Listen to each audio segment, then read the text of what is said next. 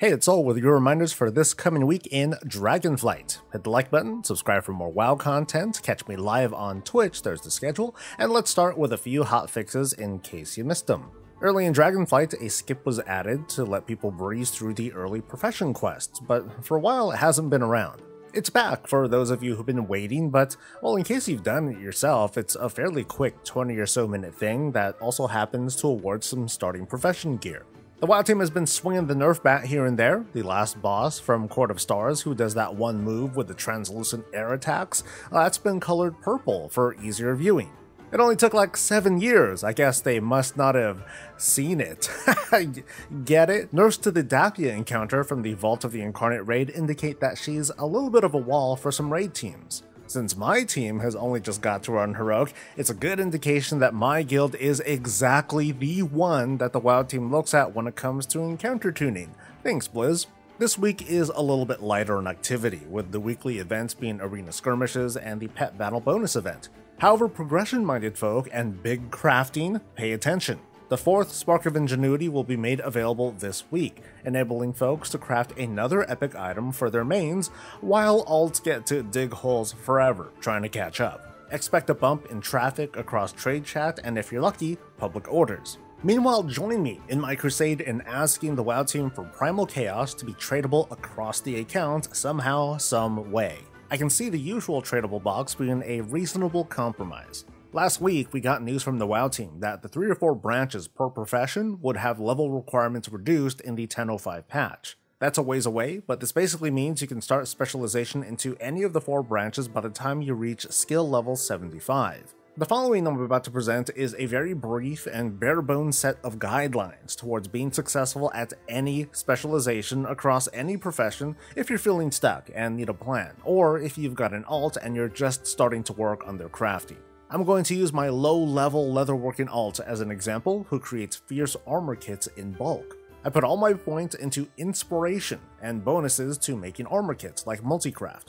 At first, this doesn't look very impressive, but when we look closer at our inspiration, we can see that we have a 30% chance to make the best kinds of armor kits. After achieving that, I started investing into multicraft, and soon I'll be getting into resourcefulness, so I can be a better bulk crafter. Now, not everyone likes this sort of playstyle, but it's working out as a decent moneymaker, and I can use the extra kits to help my guild. I'm trying to get the word out that the inspiration meta is the way to go. Focus on that first, and then go back and apply points to increasing your base skills. Your actual profession skill, like your levels, it's not that big of a deal at all with this method. This applies to consumables like armor kits and potions, as well as gear. So as soon as you meet that threshold to score a rank 5 or a rank 3, public orders are behind you for the most part, and you can start earning some big commissions on trade chat or be an effective bulk seller on the auction house. That's enough of that though. Over in Mythic Plus World, the affixes are Fortified, Spiteful, and Grievous. This week could suck.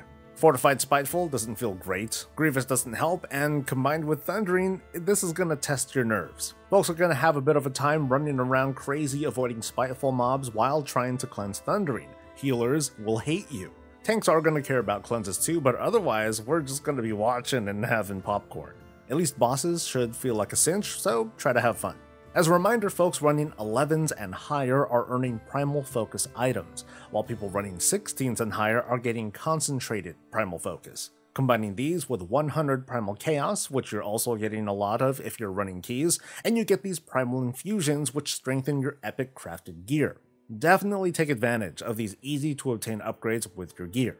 Take these infusions and rank 2 materials, and then seek out a crafter who can create item level 405 gear with the regular infusions and 418s with the concentrated infusions. The WoW team has been picking up momentum with their responses to player concerns, and it's translating into hotfixes, dev notes, and reflections on the upcoming 10.0.5 patch. So far, it's shaping up to be a pretty strong mid-season patch with tons of class changes, cosmetics of all sorts, and straightening things out. For example, the Mage Tower is expected to return in this patch. I'm really looking forward to navigating you through what's going down in a few weeks, so stay tuned by liking this video, subscribing to the channel, and catching me live. Until next time, folks, stay safe, stay healthy, and here's your routine. Wasted by life, it's obsession. I'm grinding reputation, I won't be denied. Hit that 25 and I'll be famous.